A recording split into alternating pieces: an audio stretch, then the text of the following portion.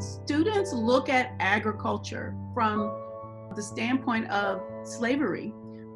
Their enslaved ancestors, that is all they were able to do, and they see it as hard labor, they see it as manual labor. They don't think that it's for them. If you go back to our land grant missions that came from the Morrill Act in 1862, it wasn't designed for our Black students at historically white institutions.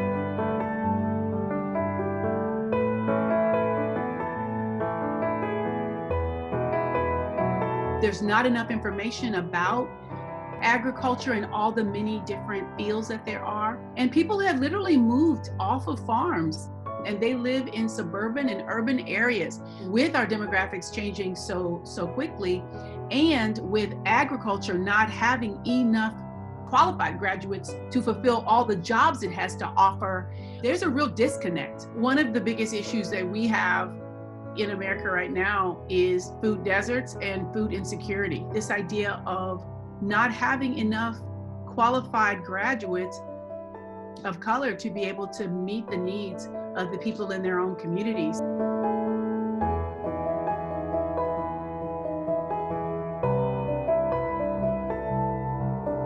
What we have to do as 1862s is, number one, partner with 1890s and look at what they're doing in terms of targeted enrollment, looking at programs not just of recruitment, but of retention. When students come to a university and they're one, or they are two, or even 99 out of 1,400, that is just not enough for our students to feel like they have a place and that they have belonging, and that they have a voice. The opportunity to work with a student organization like Manners, where their whole goal is to make sure that students of all kinds, of all colors, get the opportunity to have access to the agricultural industry. My early access program was just that. It was to connect with their cohort, to connect with our college, and then lastly, we connect with the community so that Knoxville would feel like home. I think you have to serve students in a more holistic way,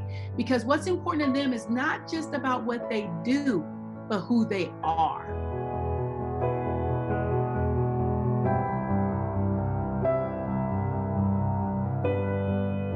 My grandfather was a tobacco farmer, so we had pigs and chickens, and chickens would arrive in the mail. We picked our apples off the tree, and all of our fruits and vegetables were grown right there. And there was Future Farmers.